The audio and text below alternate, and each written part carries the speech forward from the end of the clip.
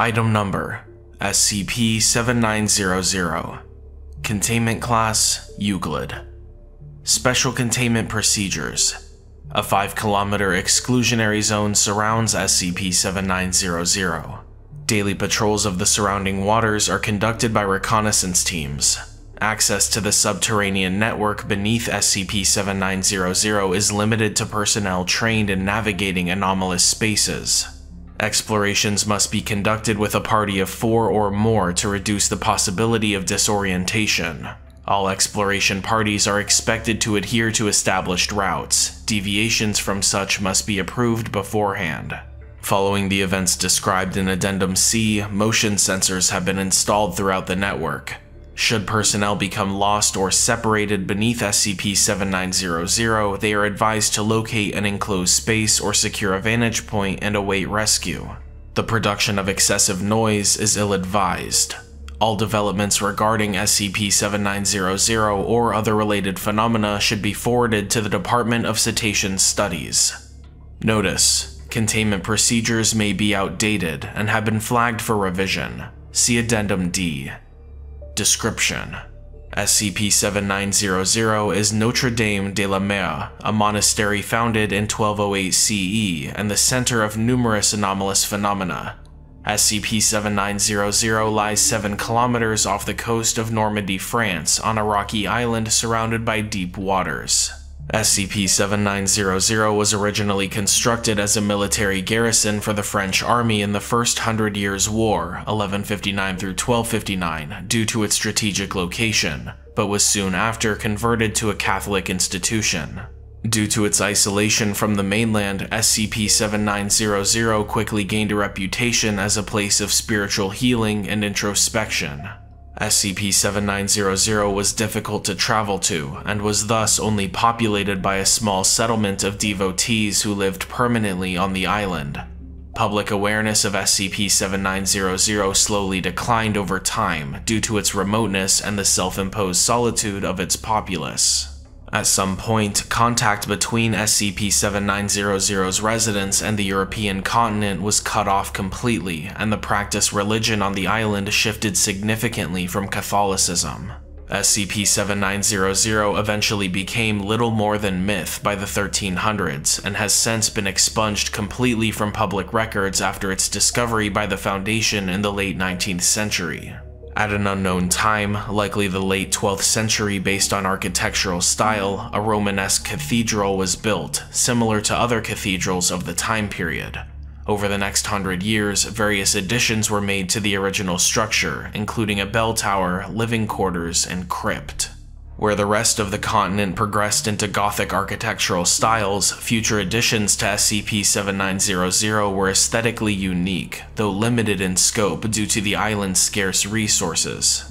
Its designs sharply contrast mainland cathedrals through their incorporation of fluid shapes, vast reductions of natural light, and an emphasis on the color blue. Recovered tapestries, murals, and stained glass designs place a heavy thematic emphasis on the serenity associated with drowning. A vast tympanum above the entrance to the main cathedral depicts the ritualistic mass drowning of upwards of 50 individuals.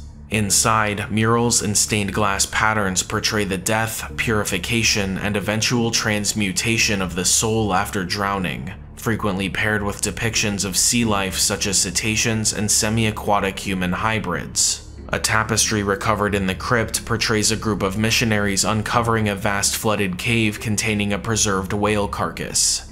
Various metal weights, assumed to have been used to assist in drowning, were recovered within SCP-7900's living quarters. Affixed to the wall behind the altar of the cathedral was a whale skull of an unidentified species, visually similar to that of the gray whale. Footnote 1. Non-native to France. The lower mandibles were recovered in the crypt, bearing hundreds of names and dates carved onto their surfaces, some as recent as the 1850s. Footnote 2. As records of births in SCP-7900 do not exist, the identities behind these names cannot be confirmed. Amalgamized fossilized remains surround the island, suggesting the presence of unprecedented numbers of sea life throughout SCP-7900's history. Currently, the island is largely devoid of life. At the time of discovery, SCP-7900 was abandoned. It has since become a vital asset to Foundation cultural studies in the region, helping to chronicle a rich yet grim period in French history. Addendum A. Beneath SCP-7900 lies an expansive network of tunnels constructed at an unknown date in SCP-7900's history. The network was discovered during archaeological digs around the base of the island. The tunnels have yet to be fully explored, but survey teams have mapped over 150 kilometers to date. Estimates place the total size of the network between 600 and 1,000 kilometers. Much of the network appears to be naturally occurring, but significant portions have been reinforced with intricate and advanced architecture. Unlike the above-ground portions, building materials used in the tunnels are foreign to the island, consisting mostly of rare white soapstone and whalebone. Man-made reinforcements continue intermittently some 400 meters underground, despite the infeasibility of such construction projects given the technology available at the time of SCP-7900's use. During preliminary explorations, it was discovered that the network possesses an anomalous effect that causes individuals to have a higher than average likelihood of becoming lost within the tunnels, even when using advanced navigation equipment. Rescued personnel consistently report becoming lost through non-anomalous means, such as equipment malfunction, disorientation, or unstable geologic activity, but repeated incidents suggest anomalous interference. This effect was noticed when Special Task Force Mammoth, a reconnaissance team specializing in subterranean exploration, failed to broadcast its all-clear signal for over 3 hours while underneath SCP-7900. The team was declared MIA 3 days after loss of contact, but was discovered shortly after by rescue patrols. During debriefing, members of the team described becoming disoriented after attempting to return to the surface the way they came. Following standard protocol, they began methodical lateral exploration until reaching a flooded cave, pictured, which continued down an indiscernible depth. While devising a plan for rescue, several members of the team reported hearing vocalizations similar to whale song emanating from the water. A closer investigation failed to reveal a source, but the team did recover a collection of metal weights similar to above-ground artifacts. Vocalizations were described as increasing in intensity, amplified by the cave walls, until the team was forced to retreat from the cavern. The following is an excerpt from a testimony of the incident by Rick Costellos, Chief Demolition Specialist for STF Mammoth. Me and Durchek are setting up the spikes for a radar sweep. The mission's gone to hell, so we're gonna try to find a weakness in the rock for a controlled blast, which would either clear a path or at least alert you guys to our location. Tanner tells us to head down the slope a bit to widen the range of the image, since we only have so much time before the batteries die. Footnote 3. Emily Tanner, Captain of STF Mammoth. We get in about 15 meters from the rest of the team, towards the water. Then I hear something. It sounded like a yelp. I look over at Urchek. He shrugs. I hear it again. Louder, but less sharp. The cave's echoing, so I can't pin down the direction of the source. We fan out, thinking it's a wild animal, or maybe a person. Then Urchek screams, and I see him fall backward out of the corner of my eye. I rush over. He's pointing at the water, saying he saw something in it. A whale, he says, peeking up at him. I help him up, and we both scan for movement. Nothing.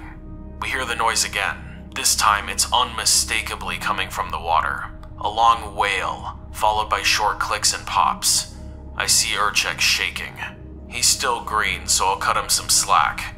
We see ripples in the water, and I tell Urchek to go and get Tanner. He runs off, tail between his legs. But I didn't.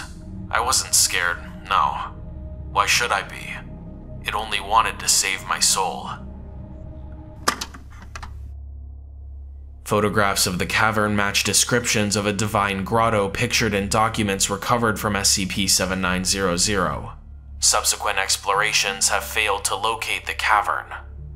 Addendum B. 2 months after the incident, Costellos was reported absent from his post at an unrelated anomaly. Several days later, a security detail stationed at SCP-7900 noticed burn marks at the entrance of the subterranean network, appearing to form a trail leading into the system. Emily Tanner and other members of STF Mammoth were requested to investigate, given their prior experience with the anomaly. The following is a testimony from Emily Tanner about the incident. I've known Rick a long time. He was one of the founding 6 members of Mammoth, the only one to survive that gravity well at Mystery Spot. Saved my life more than once. He's tough, is what I'm saying. 20 years on this job, and I've never seen someone crumble to pieces like Rick did. See, he'd been acting weird for a while now. He'd take a little too long to answer questions. Sometimes he would be completely unresponsive. Given his position in the team, I figured he could hurt someone, or himself. We were working on a job in Brazil, so I assumed it was malaria or something. I had him stay at camp and told him to wait there until the doctors could fly in from Sao Paulo before handling any more of the dynamite. We were out maybe 12 hours. By the time we were back, he was gone. Just up and left. Took his stuff, but nothing else. Searched the area, came up with nothing. We wrote him off as another casualty of the profession.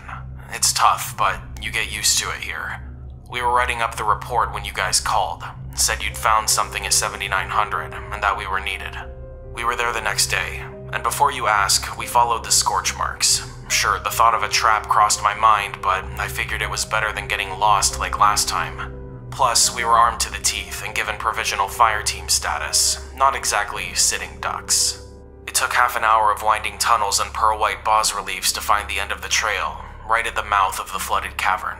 I turn on my high-beam flashlight, and I see Rick fucking sitting there at the edge of the water. My god, if you'd have seen him. His eyes were all milky, and he was unresponsive. I noticed his legs from the knee down submerged in the water. When we pulled him out, I saw that the skin was rotting off the bone. I don't know how long he must have been sitting there for that to happen. In his hand was a burnt-out emergency flare, no doubt what he used to make the trail. His clothes were ragged, and he looked emaciated. We did a quick medical check, but since we only had basic supplies on hand, we couldn't do much for him. I told my team to haul him topside. I didn't like his odds of survival, and even if we could save his life, he'd never walk again. But I was relieved he wouldn't die alone down there.